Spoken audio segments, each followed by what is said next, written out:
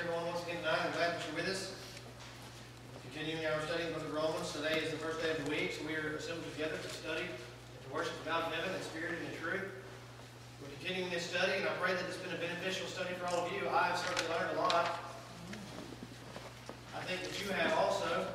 I think that as we go through this, and every time that we go over this on Sunday nights, we go through and we give an outline of the entire book of Romans up to the point that we're studying. I don't know about you, but before we started this lesson, I had read the book of Romans, obviously, before and various times, but there's a lot of the in-depth things that I did not know that I do now. And I'm praying that you are also getting a lot out of this. This is a very valuable book. This is considered by most to be a masterpiece of God by the pen of Paul regarding the obedience of faith and regarding the gospel system.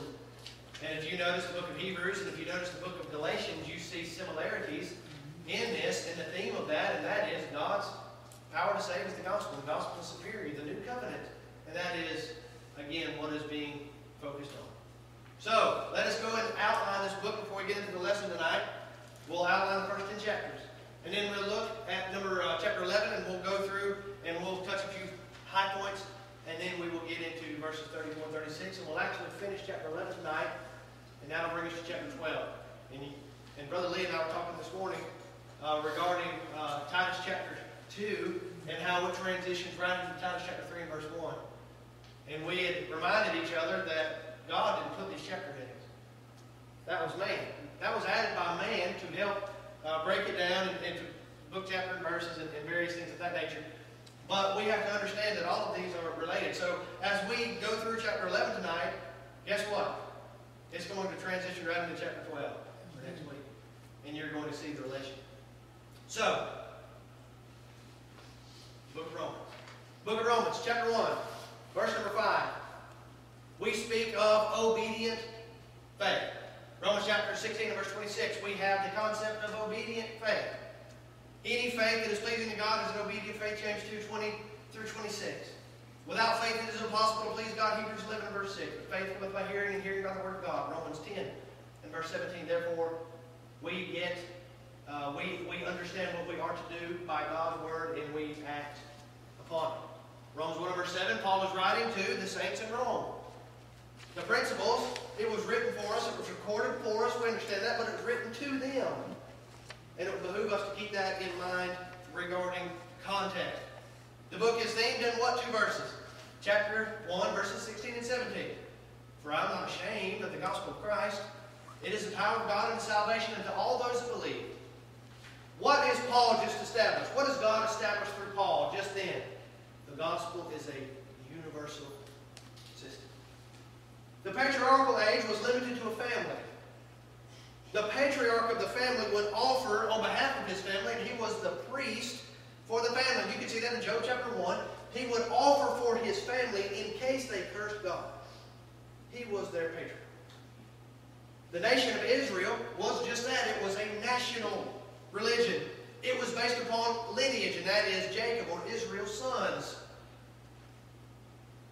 The gospel. It is the power of God unto all those that believe. To the Jew first, and also to the Greek. For therein is the righteousness of God revealed.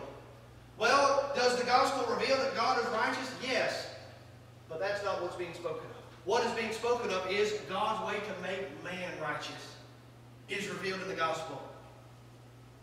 It is the power of God unto salvation to all those that believe. To the Jew first, and also to the Greek. For therein is the righteousness of God revealed from faith to faith, as it is written, the just shall live by faith. Paul said in 2 Corinthians 5 verse 7, but we walk by faith. Same principle. It's a quote from Habakkuk chapter 2. So, we have that theme in Romans 1, 16 and 17. Now, verses 18 through 32 take us through the ancient Gentiles and some of the sins that they were guilty of. The United States, by and large, is guilty of the same sins. To a great degree. And guess what verse 32 shows? Verse 32 shows that not only those who participate, but those who love them will promote those that do. All of the gay marriage promoters, all of the Islam promoters, all of these individuals are guilty too. If you don't stand for it, guess what? You're complicit to it. Chapter 2. The nation of Israel is under condemnation. Why? Verse 13. For hearers of the law are not just before God, but doers of the law shall be justified. Romans 3 and verse 2 says that the nation of Israel had the oracles of God. But they were guilty. Why? Because they failed to keep it. What was the law? The law was a standard. We mentioned this morning, Galatians 3:24, that it was a schoolmaster that would bring individuals to understand their need to be saved, because guess what? You're not good. When they would try to keep the law and all of its 600 and some odd ordinances, and they failed and they had to make an offering, and they saw this animal's blood being shed, would it not let them realize, would it not let them know, you know what? You have to offer this every year. Over and over. You're not good enough. They would see the bloodshed. They would recognize that a life had to be paid for their sin. That should have brought them to the realization, you know what? Jesus Christ came and He died for me. All I have to do is obey the gospel and be faithful to Him and give up this dead law. Well, they didn't do it. It was a standard and they failed. Romans 3. All have sinned. Romans 3 verse 19 says, for whatsoever the law saith, it saith to them under the law, that every mouth may be stopped, that all shall be guilty or condemned before God. Every man. The gospel is for how many? The gospel is for all. Jew and Gentile. Why? Because every man's guilty. Every man needs saving. If you need saving, you're not saved, are you? If you need saving, then you must be guilty. If you're guilty, you must be under law. What law? Not necessarily the law of Moses, unless you were a Jew. But you are under law to God. What is the universal law given beginning in Acts 2 onward? What is that law? Law to Christ, 1 Corinthians 9:21, James 1:25, the law of liberty. So they were guilty. Now look, Romans 3, beginning in verse 20. You now see around verse 21 and 22 that there is now a righteousness, the righteousness of God, being apart from the law, but witnessed by it. That's the gospel. Righteousness of God in the book of Romans means what? The gospel of Christ. They're synonymous. It's the same thing. You can reference Romans 1:16 and 17. You can see that. You'll see it also in Romans chapter 10. Righteousness of God in this context is dealing with the gospel. God's way to make man righteous. So, Romans chapter 3, verse 23, all have sinned and fall short of the glory of God. Verse 24, being justified freely by His grace through the redemption that is found in denominational churches. You all should be looking up at me right now saying, I don't think so. You're right. Being justified freely by His grace through the redemption that is found in Christ. How do you get in Christ? Oh, that's easy. Repent and be baptized, every one of you, in the name of Jesus Christ, for the remission of sins. You are baptized into Christ, Galatians 3:26 and 27 says. That means, if you do so, then you are a son of God by faith. And not only are you a son of God, you're the seed of Abraham, Galatians 3:29. Now we're getting somewhere, aren't we? We're talking about that in the book of Romans. So we have this concept. He is our propitiation, 1 John 2:2. God is just and justified man in such a way as that He did not conflict with His perfect righteousness. He made a way to justify man in which He remained just Himself. Chapter 4. Chapter 4 is a snapshot of the book of Romans, isn't it? Chapter 4 shows the superiority of the gospel to any other system. We have one example. Chapter 4 deals mainly with one man, Abraham. Righteousness is not of the law, for Abraham was deemed righteous before the law. Now, isn't that a logical and reasonable argument? If righteousness were of the law, he's telling these individuals, in this context, in this environment of oppression by Judaism and vehement opposition by these Jews to the gospel, he's saying that righteousness is not of the law. Otherwise, how could Abraham have been deemed righteous before the law was given? But the principle, Romans 3:27b, that is a law of faith. That is how man is justified. That is how man has always been and will always be justified. Obedient faith. Verse 4 says, if it was of works, that is, if Abraham would have kept every jot and tittle perfectly, it would have been of what? Debt. And not of grace. Abraham wasn't perfect, was he? Remember chapter 12? Genesis chapter 12? Remember chapter 20? Remember chapter 21? He wasn't perfect. He was far from perfect, but what was he? Faithful. He was obedient. So we have chapter 4, verses 6 through 8, David speaking of the righteousness of a man. Blessed is the man whom the Lord does not reckon sin unto, or that is not sin is not imputed unto him. And blessed is the man whom the Lord reckons righteous. Guess who that man is? The man who is walking faithfully. That is the man who has obedient faith. Verse 12, did that require anything of Abraham? It required him to walk in the steps of that faith. What do we have to do? Walk in the steps of that faith. Isn't that simple? Chapter 5. Therefore, being justified by faith, we have peace with God through our Lord Jesus Christ. We have peace with God through Christ. How do we get in Christ? We're baptized into Christ. Can you have peace with God without being baptized into Christ? No, you can't. Does anyone have peace with God who is not in Christ? Not unless they're an innocent child. So we see now the necessity of being in Christ. Ephesians 3 and verse 6 says, to it the Gentiles are fellow heirs and fellow members of the body, and fellow partakers of the promise in Christ Jesus. Listen to this. Through the gospel. How does one get in Christ? Do you obey the gospel? What does that involve? Baptism into Christ. So we have peace with God through our Lord Jesus Christ, and we are justified by what? By faith.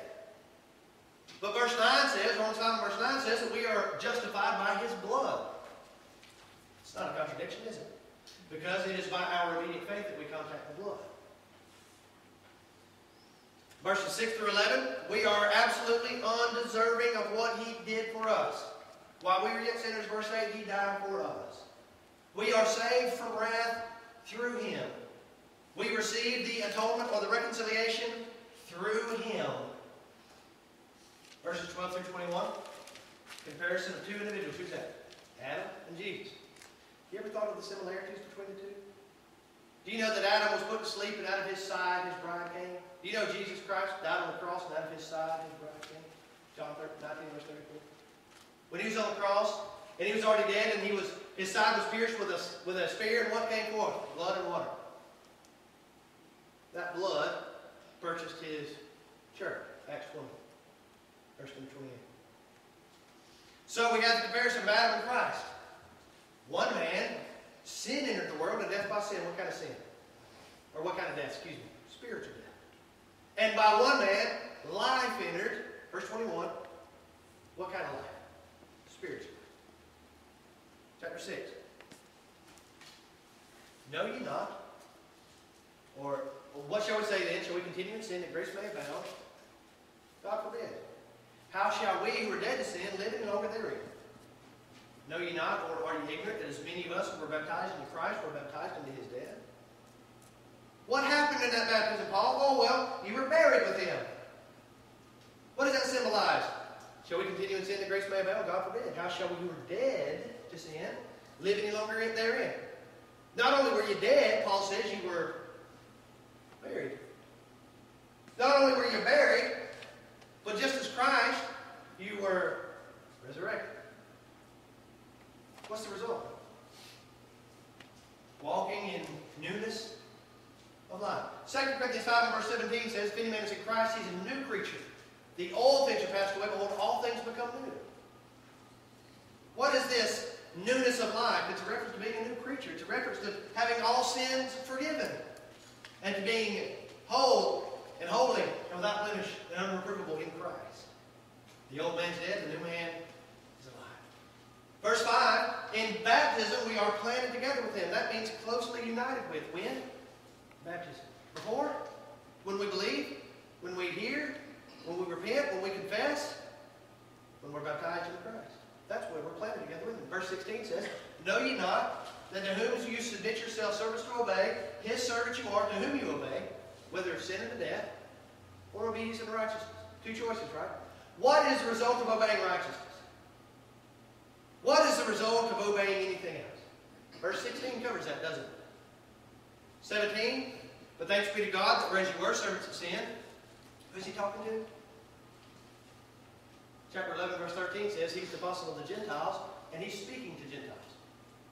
They were once what? Ephesians chapter 2 says that they were alienated from the commonwealth of Israel. They were strangers. They were without hope. But thanks be to God that whereas you were servants of sin, you become obedient from the heart to that form of teaching. What form? The gospel. What is that form shown? Verses 3 through 5, same chapter. When they obeyed the gospel of Christ, they were made free from sin. And guess what? It required their obedience from the heart. That implies understanding, and that implies that intent and motive. What's the result? In having been made free from sin, you became servants of righteousness. Why are they now servants of righteousness? Because they're obeying righteousness. Let no man deceive you. He that doeth righteousness is righteous. 1 John 3 and verse 7. Chapter 7. Chapter 7, the first 4 verses are an allegory. They're a figure of speech to teach what truth?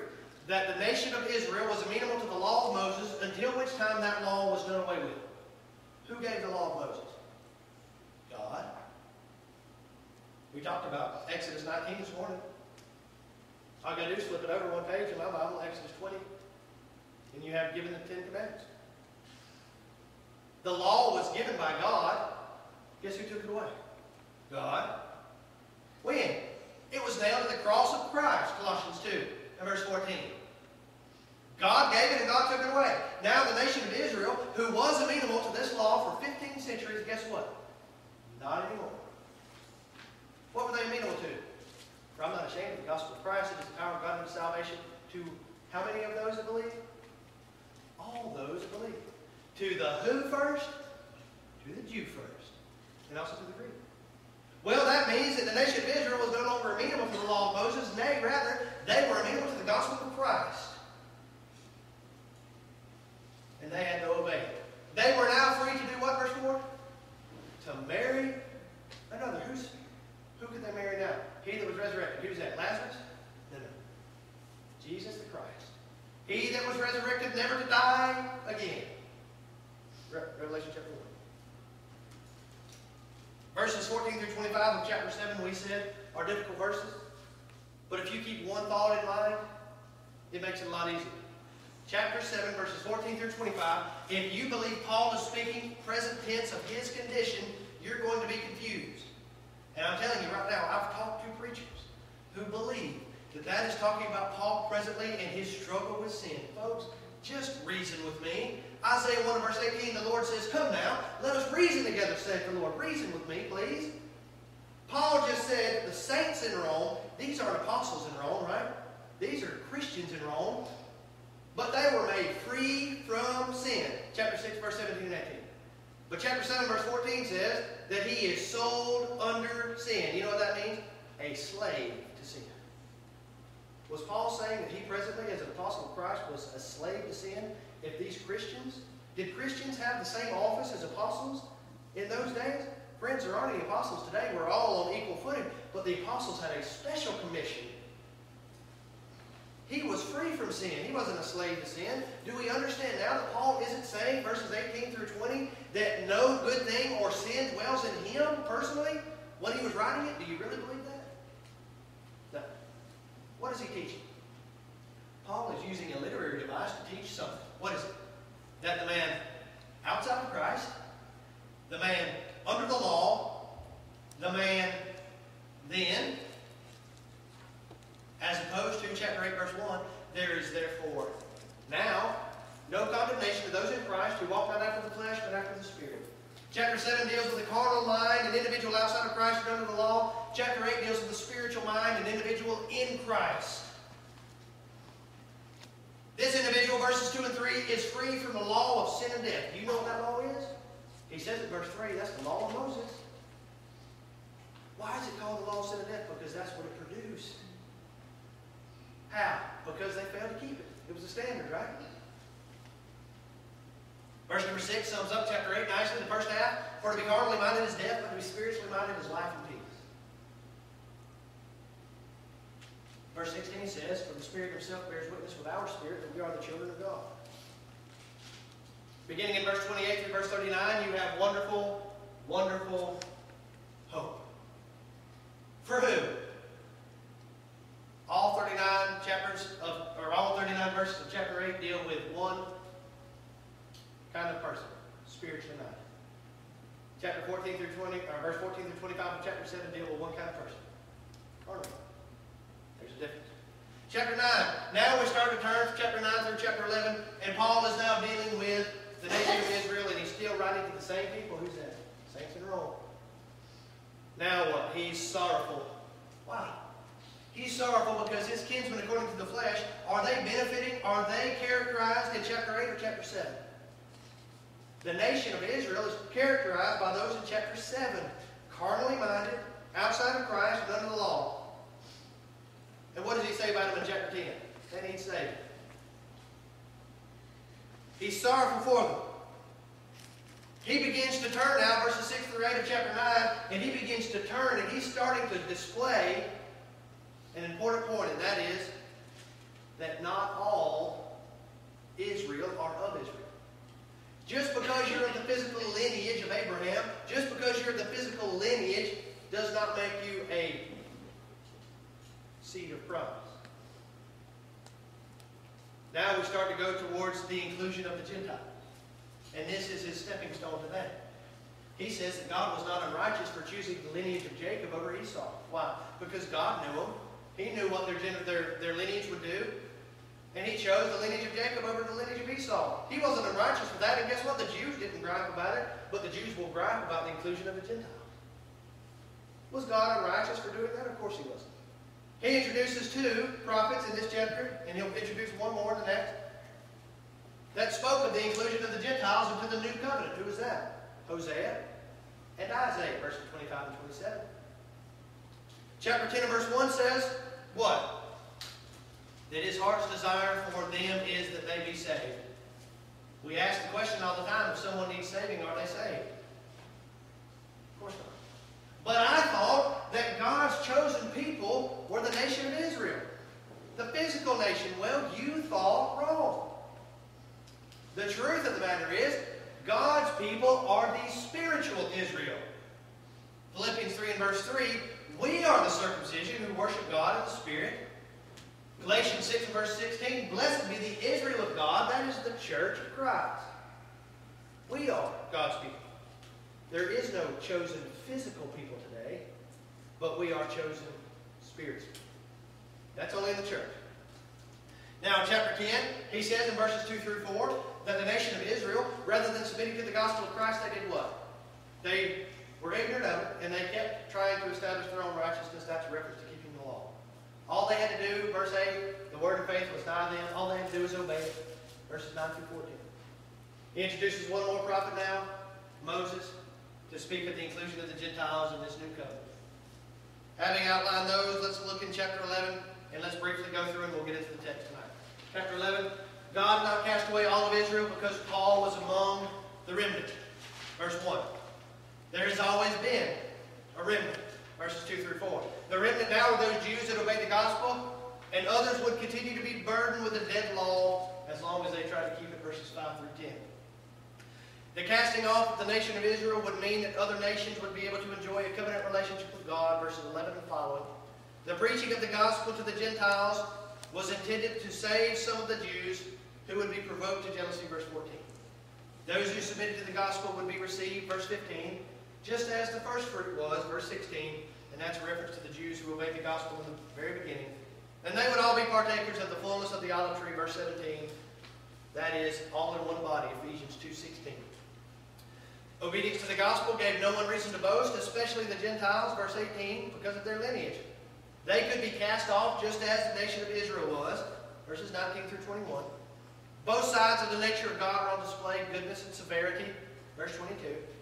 Those branches and all branches, or any branches, could be grafted in again if they were obedient, or broken off if rebellious.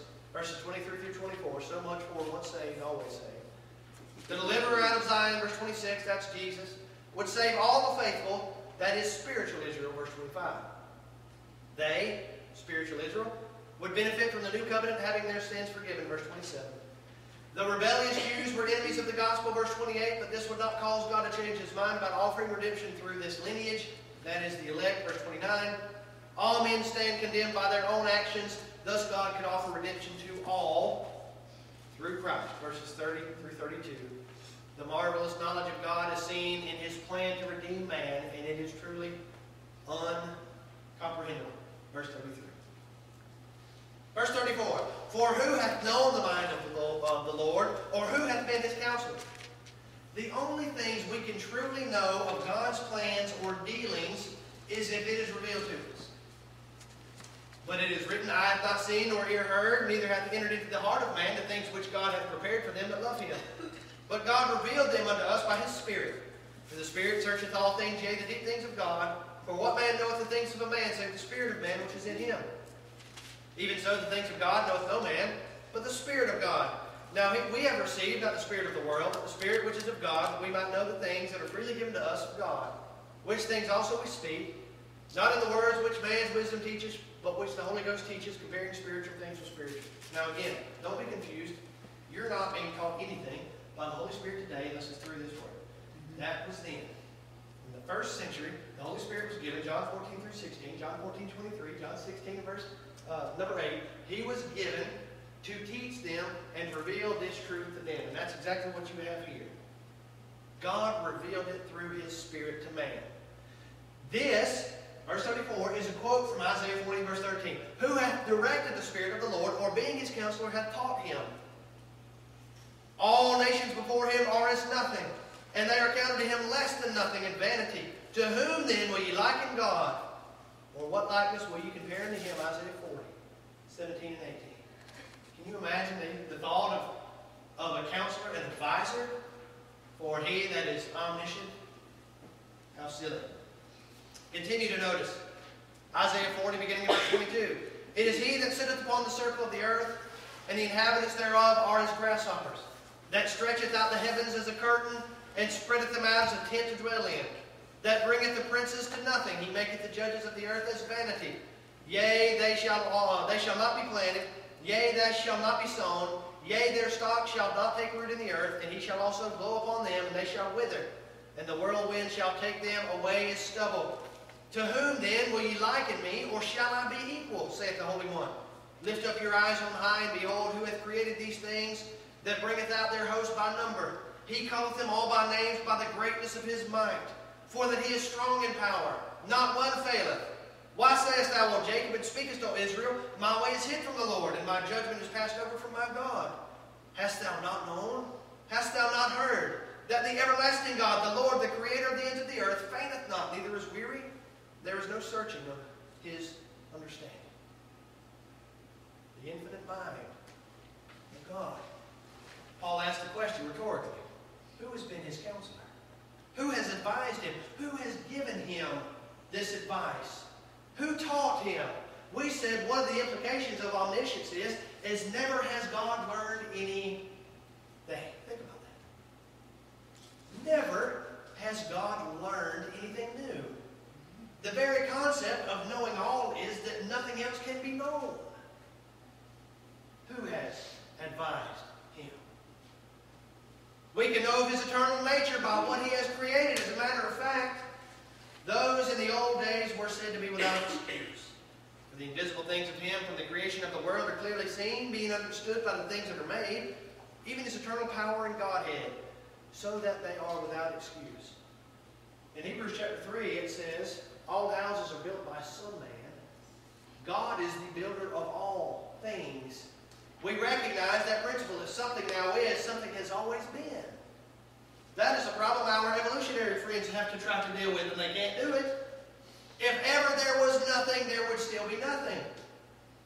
However, we recognize that there has always been something, and that something is God. And He is eternal. And He is the great cause of all that we see today. We can understand what God reveals to us. In this way, we have a knowledge of Him. And in this way only can we know the mind of the Lord. I was reading Brother Frank Chester's book last night, The Spirit of Liberalism, under the topic that liberalism doesn't tremble. We spoke about that a little this morning. But he was saying, and I absolutely agree with him, it's always wise to agree with someone very knowledgeable like he is, but I'm convicted that it's truth myself. He had said something to this effect, that the Bible is the mind of God revealed to man. Now in 1 Samuel 2:35, God is speaking to Eli about his sons Phinehas and Hophni and their desecration and profaning the sacrifice and all the wickedness that they did. And he's telling Eli that he's going to cut off his family, and he says that I'm going to raise up a priest that will do all that is in my heart. How in the world could a priest do all that is in God's heart? That's easy. God revealed it to him. God would tell him what to do, and the priest would do it, and therefore he would do all that is in God's heart. All the things that are in God's what, 1 Corinthians 2? His mind. And that's what we're talking about. This is the only way we can know the mind of the Lord. We can't grasp it. Friends, if you think you can, read Job, beginning in verse 38, and bring me next week, bring me the answers to those questions. I will demand of thee, saith the Lord. Gird up thy loins like a man, he says, and answer if thou knowest. Proverbs chapter 2, verses 2 through 6 say, So that thou incline thine ear unto wisdom, and apply thine heart to understanding. Yea, if thou criest after knowledge, and liftest up thy voice for understanding, if thou seekest her as silver, and searchest for her as for hid treasures, then thou shalt understand the fear of the Lord, and find the knowledge of God. For the Lord giveth wisdom. Out of his mouth cometh knowledge and understanding. Isn't that what he's given us right here? We have all things that pertain unto life and godliness, 2 Peter 1:3. The Word of God makes us complete, thoroughly furnished unto every good work, 2 Timothy 3:17. We have all that we need. Who has been his counselor? He is the source. Do we not understand that he is the very source of wisdom? He is the source of knowledge. He is the source of purity and holiness and righteousness. He is the source of love. He is the source of these things. And you're telling me someone could advise him? That's absurd. For unto us a child is born. Isaiah, who's he talking about? Jesus. Isaiah 9 verse 6. Unto us a child is born, unto us a son is given. And the government shall be upon his shoulder, and his name shall be called Wonderful Counselor, the Mighty God, the Everlasting Father, the Prince of Peace. Now, I put that in there to establish one thing. In terms of counseling, God is the supreme counselor. No one counsels God, but God gives counsel. He gave knowledge in the Old Testament, and he has filled them with the Spirit of God in wisdom and understanding and in knowledge, and with all manner of workmanship, Exodus 35 and verse 31. And Joshua the son of Nun was full of the spirit of wisdom, for Moses laid his hand upon him, and the children of Israel hearkened unto him and did as the Lord commanded Moses, Deuteronomy 34 and verse 9. He gave knowledge then. He gave knowledge in the New Testament time, the first century. Notice, for to one is given by the Spirit the word of wisdom, and to another the word of knowledge by the same Spirit. Spiritual gifts were given to this end, weren't they? To reveal truth and to confirm it with power. That the God of our Lord Jesus Christ, the Father of glory, may give unto you the spirit of wisdom and revelation and knowledge of him, the eyes of your understanding being enlightened, that you may know what is the hope of his calling, and what the riches of the glory of his inheritance in the saints. Ephesians 1. Now, if you've ever read Ephesians chapter 1 verse 13 and you're confused about what the sealing of the Holy Spirit is, that's it. It was miraculous. It's not for you today. It was miraculous. And it dealt with them. And it confirms even to us today, 2,000 years later, that God is able to do these things. So you have, he gave them this revelation and this knowledge and wisdom through these spiritual gifts. Verse 35. Or who hath first given to him, and it shall be recompensed unto him again. This is a loose quote from Job 41 and verse 11. Now let me ask you a question. Anyone familiar with Job 41? Who's being dealt with in that chapter? Job is speaking about the most fearsome creature to ever walk this earth. And guess what? Yes, he did live on this earth. Leviathan. Not Behemoth of Job 40, but Leviathan, a fierce creature. Who hath prevented me that I should repay him? Whatsoever is under the whole heaven is mine. God is making a point. He's saying that man's spears bounce off of Leviathan as if it was nothing. He accounts them as straw, as stubble.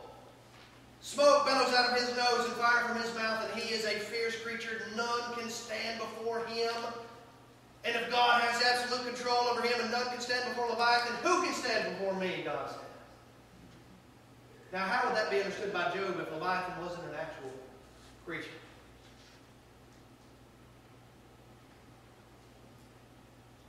God is the giver of all good things. Every good gift and perfect gift is from above, and cometh down from the Father of lights, with whom is no variableness. He does not change, neither shadow of turning. Of his own will begot he us with the word of truth. Of his own will begot he us how? By the word of truth, James. Reference 1 Peter 1:23. That we should be a kind of first fruits of his creatures.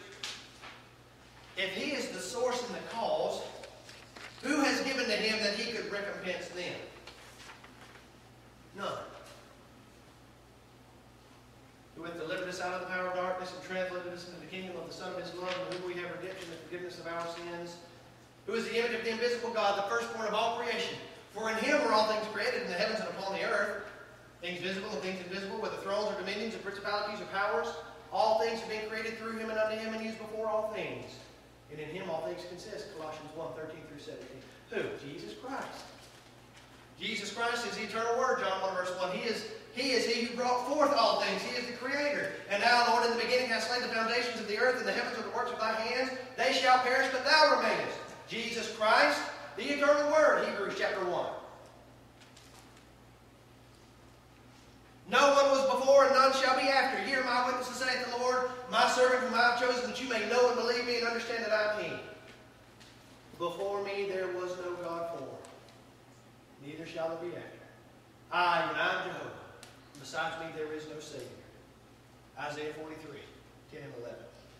Who is like unto thee, O Lord, among the gods? Who is like thee, glorious in holiness, fearful in praises, doing wonders, Exodus 15 and verse 11. The Song of Moses. Sung on the shores of the Red Sea, with the bodies of the Egyptians washing up at their feet. Who is like unto thee? The vast army of Pharaoh that would crush any man was no match for God. Who is like unto thee? Verse 36. For of him, and through him, and to him are all things, to whom be glory forever. God is the creator of all. Praise ye the Lord. Praise ye the Lord from the heavens. Praise him in the heights. Praise ye him, all his angels. Praise ye him, all his hosts. Praise ye him, sun and moon. Praise him, all the stars of light. Praise him, ye heaven of heavens, and ye waters that are above the heavens. Let them praise the name of the Lord, for he commanded, and they were created. Sometimes it's probably the case that we lose sight of who we serve. That was what this morning's lesson was all about. Do you understand, folks, that he, as Frank Chester said, by the gentle movement of his mind, all things were created? Think about that. Folks, this is power that cannot fully be comprehended by man. But he commanded, and they were. That is infinite power. He created all things for him, of him. He is the source. All things are of him, as he is the source of all. And he is before all things. And in him, or by him, all things consist. Colossians 1:17. But of him are ye in Christ, who of God is made unto us wisdom and righteousness and sanctification and redemption. 1 Corinthians 1 verse 3. Who is he talking to? Church in Corinth, 1 Corinthians 1 verse 2. The church. But to us there is but one God, the Father, of whom are all things, and we in him, and one Lord Jesus Christ, by whom are all things, and we by him. 1 Corinthians 8 and verse 6. Paul talking to those in Athens. In Acts chapter 17, he says as much, that God is the creator of all things, and in him we live and breathe and have our being. Whoso offereth praise glorifieth me, and to him that ordereth his conversation aright will I show the salvation of God. Why not put that in there? Because salvation is of God. Of him, he is the source. Through him, he is the initiator. Jesus Christ, the eternal Word, through him he created all things. He is the cause, the initiator, and the administrator of all that is. Before the mountains were brought forth, or ever thou hast formed the earth and the world, even from everlasting to everlasting, thou art God. Psalm 90, verse 2. They sacrificed unto devils, not to God, to gods whom they knew not, to new gods that came up newly. whom your fathers feared not, of the rock that begat thee, thou art unmindful, thou hast forgotten that God formed thee. Deuteronomy 32, 17 and 18. For the Lord is a great God and the King above all gods. In his hand are the deep places of the earth. The strength of the hills is his also. The sea is his, and he made it. And his hands formed the dry land. Oh, come, let us worship and bow down. Let us kneel before the Lord, our Maker. And all the inhabitants of the earth are reputed as nothing. And he doeth according to his will in the armies of heaven. And among the inhabitants of the earth, and none can stay his hand nor say unto him, What doest thou? Daniel 4, verse 35. To him, of him, to him. That is for his glory. I will say to the north, Give up, to the south, keep not back. Bring my sons from far, my daughters from the end of the earth. Everyone that is called by my name, whom I have created for my glory, whom I have formed, yea, whom I have made. Of him. Why was man created? For his glory. Folks, if you're confused about what should be important in your life, I can solve that for you really quick. You're created to glorify God. Your duty is to fear God and keep his commandments. Ecclesiastes 12:13. That should be first and foremost in your life. Everything else will actually fall into place if you do what you're supposed to do very often. Yes, we will suffer some things, but we better recognize what's most important. All things, all was created by him. In the beginning was the Word, and the Word was with God, and the Word was God. The same was in the beginning with God. All things were made by him, and without him was not anything made that was made. John 1 through 3. Man above all was created to glorify God. Let us hear the conclusion of the whole matter. Fear God and keep his commandments, for this is the whole duty of man. For God shall bring every work into judgment with every secret thing, whether it be good or whether it be evil. Ecclesiastes 12:13-14. We can only glorify God by doing his will. That is why Paul said that glory to God is given in the church, Ephesians 3, verse 21. There is nothing that we can give him that is not already his. Think about this. Think about this, bringing us into next week. There is nothing that we can advise God. There is nothing that has been given to him that he has to repay for. There is nothing that we can give him that is not already his. But one thing. Our loving devotion.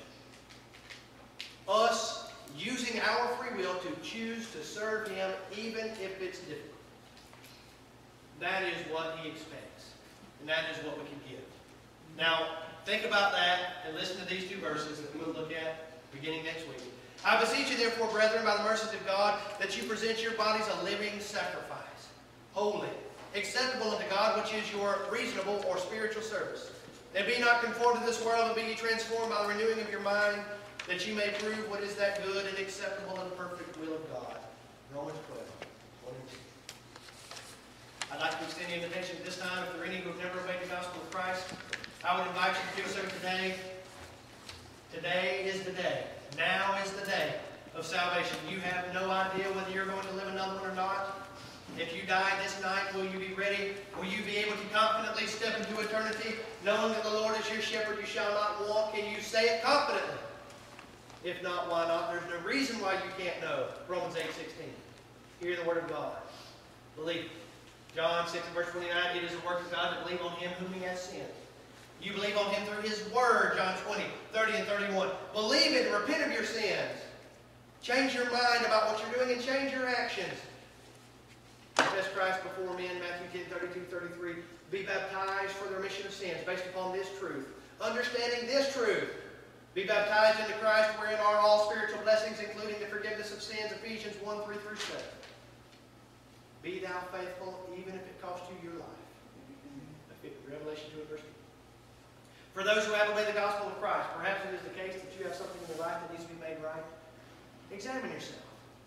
There's no reason why we can't confidently affirm and know exactly where we stand with God. If we are walking in the light, if we are faithful and continuing in the gospel, Colossians 1:23, we know where we stand. But if there's something in your life that needs to be made right, won't you consider that? Won't you acknowledge your sin to God and repent? And he will forgive you. If you need the prayers of the church, if you sin in a public way, we'll pray for you. That's why we're here. We want to all go to heaven together.